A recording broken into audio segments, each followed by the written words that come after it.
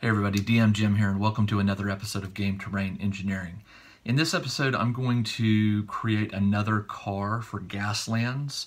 I'm going to be doing this quite often, probably once a month, maybe even twice a month. The reason being is at Gen Con this year, Gen Con 2018 in Indianapolis, I am going to be running the Gaslands tournament for Osprey Games. They've asked me if I would head that up, and I do love Gaslands, so I told them I'd be happy to. It's going to be, I believe, 2 tournaments, and then the winners of those will go to a championship, maybe the top 2. I'm not sure. We're still ironing out the details. One of the things I want to make sure is that anyone who signs up, they don't necessarily have to bring cars or whatever to play. So I want to make sure I have enough to bring so that if someone needs a car or 2 or 3, I can loan them some of mine. And so I'm going to be making a lot of Gaslands cars, and because of that I figured I'd just show you how I'm doing it. As with previous videos, I'll put a link right here to one of the last ones I did called the Cheap Shot. They're not fancy. They don't use anything extraordinarily, expensive. The last car used a couple little 3D printed parts for guns. This particular one I'm going to do has no 3D printed parts at all. It's just a bunch of collection of pieces that I found from model kits and stuff, some wires, some electrical components, that kind of thing. So this car, no 3D printer at all, but it does have some electronics components, which I'll put in the description below if you're interested. So let's go take a look at how I'm going to create this new Gaslands car. This car is called the Aristo Rat, and I don't actually have to take it apart. I'm not going to drill out the rivets underneath. I'm just going to glue on the weapons and details that I'm going to do, and then prime it. The reason I'm not taking it apart is a lot of the details on this, like the engine, the air scoop, the front ram here, those things don't have to be separated from the car to do anything. After I prime it, I'm going to give these things a unique color. So what I'm going to show you right now, I've got these 2 little plastic pieces here. I don't know where these came from. I have no idea. Can't recall. But I have 2 of them, and they just look cool mounted inside, and then with the tube hanging out the window, something like that. It'll look interesting. I've got a small plastic electronics component here. Again, don't know what it is. It's just a small piece. It's going to be glued into the bed here. And then I have one of these wire connectors, which I've used before. Now, the ones I've used before had 2 wires. This one is a 3-wire connector. It's much bigger. I'm going to use it as a flamethrower, and I'm going to mount it on the back here as a turret. Once I've got these pieces glued on, I'm going to add some wire and some other little bits. One of the things you can do to a car to really sort of make it look, post-apocalyptic is you can just glue bits and pieces on. Wires and other odds and ends that don't make sense, and they don't have to. But I've found that once you do that and you paint them, give them metallic colors or things like that, you end up with a car that sort of, fits with the theme of Gaslands. So I'm going to go ahead and glue these up and then prime it and get to painting.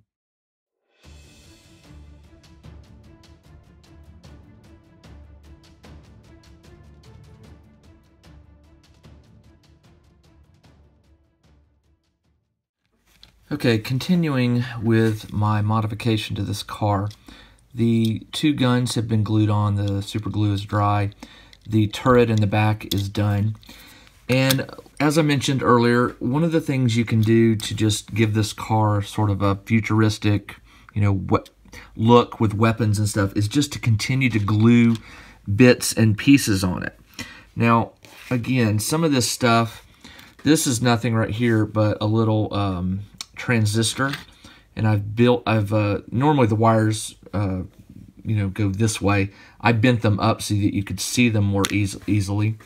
Let me show you here. These are just electronics components that can be tacked on to a small car. You don't have to have an explanation for what it is. It's just something. So with things like this, it's just experimenting, looking at what would look right. Symmetry is never a good thing, in my opinion, when you're talking about cars that have been modified with weapons. And what I mean is you never want to mount everything, right down the center line like that. Mount it off to a side or put something on only one side of the car. I don't know why. I can't explain it. The randomness of it just lends itself to this post-apocalyptic car. So with this piece right here, I think what I'm going to do is I'm going to glue it over here on this wing here on the back. And then once it's secure, I'll use some pliers and I'll bend these wires. And these wires are very stiff, so wherever I bend them, they're going to stay. I won't have to super glue them down. But what I was thinking is I might bend this one right here, prior. I'll just bend it at an angle here. And I'll mount it as if it's going into the flamethrower, like this. I'll push it up so it's touching the flamethrower. And then after the super glue dries, I can bend these other two wires. You know, maybe I'll run this one into the air scoop, and maybe I'll run this one underneath, you know, underneath the wing. Who knows? I mean, it doesn't have to make sense. Now, the other piece I found, which I think is really interesting, I don't know where I got this piece, but it's a small pipe, and it looks like a gauge. I don't know if you can see this or not. There's like a gauge. It's sort of like, I guess, maybe a pressure regulator or something. And this would look perfect somewhere. And where I thought it might go would be on the back or on the side of the bed here. I'm not sure exactly. So I think what I'm going to do with this piece is I'm going to glue it. This is the tough question when you're modifying a car, where to put all these bits and pieces. So I think, yeah, I think what I'll do is I'll put it right here, like it's going under the wing, like it's hiding something.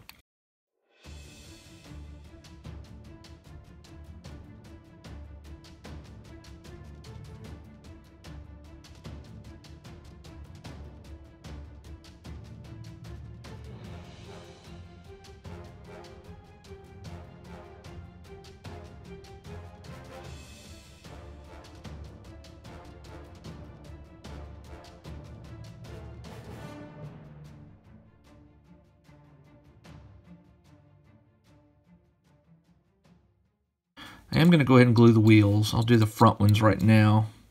Just to put a little super glue in there and in there. Spin the wheels a couple times and then pinch them tight. And they will, after about 20 seconds or so, they're going to be locked.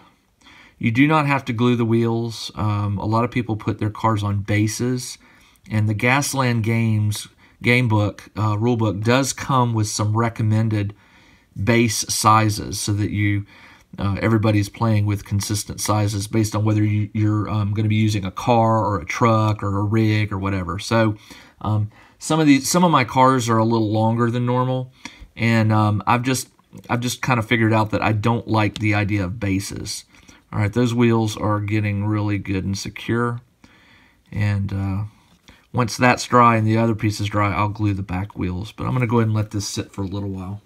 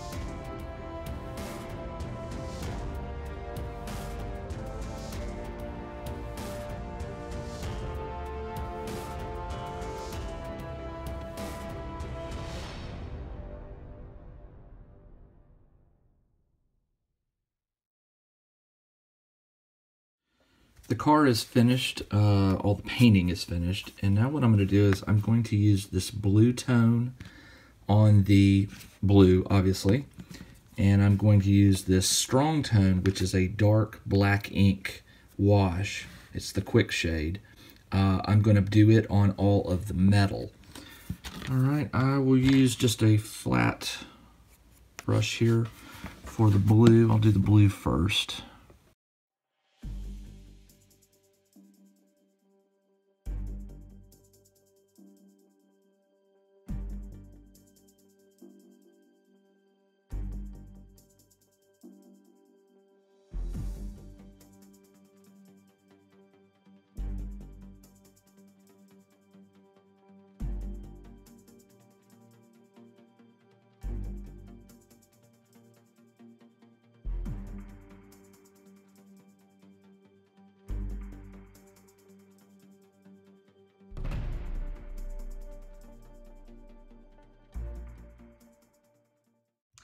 And that is what I'm going to call the blue streak, right there.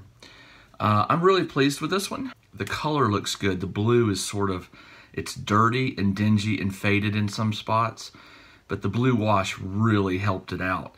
I'll take some close-ups and post them at the end of the video so you can take a look, but I think I'm going to turn this into a flamethrower, a rear-mounted turreted flamethrower. Machine guns on the front, you know, the scoop on the front here, or the ram, and there you go. About the only advice I can offer that I'm starting to figure out with these, you know, making these small vehicles into Gaslands vehicles is pay attention to the little tiny details. Things like door hinges, that, you know, where the door swings, rivets. You can't really see it maybe, but there's some small rivets I painted right here.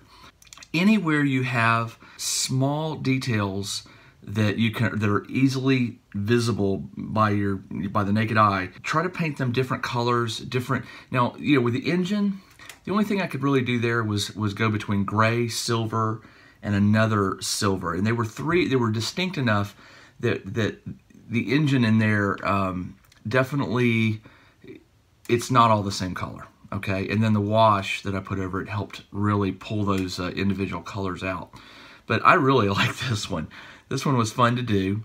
Again, no 3D printing here. All of these were like little plastic model bits or electronics components or the diamond plating sheet that I had bought. Very simple to turn a car that already looks good into, you know, a combat vehicle.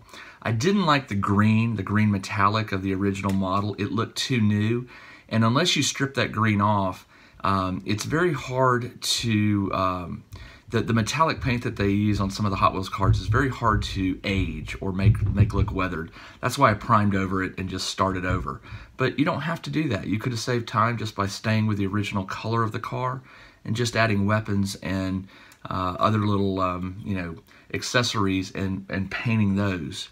So if you have any questions, post them below, and I'll probably be back in about 3 or 4 weeks with another car.